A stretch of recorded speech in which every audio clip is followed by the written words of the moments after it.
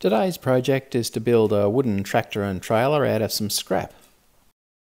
There's nothing like an excuse to just go down in the shed and spend some time alone with some wood and some machinery. It's provided many hours of pleasure over the years. And yes, I'm using the drone for this. I didn't really need to, but, I'm bored. The shed looks like chaos, but there is a method in the madness. Most of my tools are relatively inexpensive, and as I said, they've been collected over a number of years, not just all at once. And so now, when I look around, it looks like an awful lot of stuff. None of which I can do without, of course. There's a little method in the chaos. I've got woodwork in one area, and over here, most of my metalworking type stuff, like the welder, and the bench drill, and a sander, and another sander, and a grinder, and then a shelf full of stuff. It's probably obvious, but I'm a completely self-taught novice. But in these days of confinement, it's good that I've got a whole lot of scrap wood sitting around just waiting for a project. Not only scrap wood, but scrap steel and aluminium as well. A few days ago I completed this little project. It's a wind vane with a wombat on it, made out of steel and aluminium,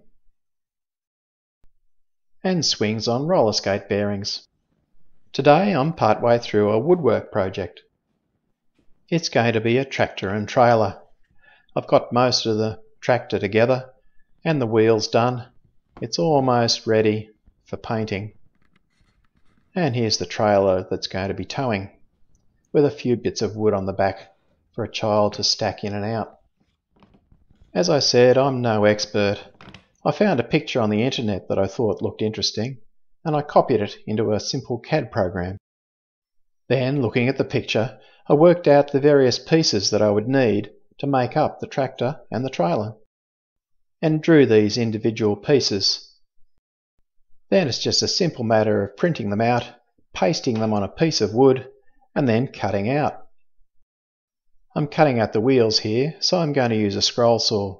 But because I'm not all that great, I'm leaving a little bit around the line, and then I'm going to finish it off on the sander so that I get a nice perfect circle for the wheel.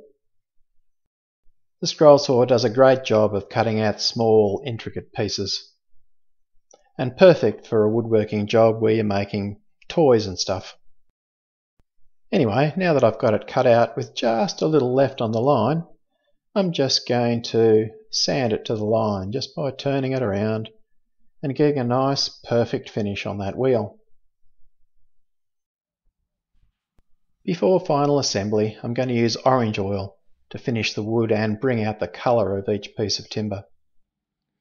I've selected different sorts of scrap for different parts of the tractor so that it comes out looking different colours.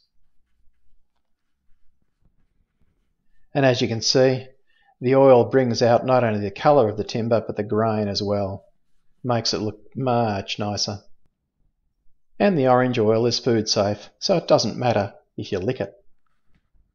So I'll just let that soak in before I install the wheels.